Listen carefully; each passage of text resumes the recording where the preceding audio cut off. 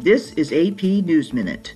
Ukrainian President Volodymyr Zelenskyy accuses Russia of intentionally firing missiles at civilians in a city southwest of Kyiv. Officials say the missiles hit a medical center, stores, and residential buildings, killing at least 23 people and wounding more than 100. President Joe Biden visits Palestinian leaders in the West Bank on Friday. He's expected to announce more than $300 million in aid. A revival of Israeli-Palestinian peace talks is not expected. Firefighters say a blaze in Northern California quickly burned more than 300 acres, destroyed some homes, and forced evacuations. A separate fire in Yosemite National Park has burned about 6.8 square miles as it moves east. Powerful floods in southern West Virginia have left dozens of homes, bridges, and roads damaged. A state of emergency was declared for McDowell County.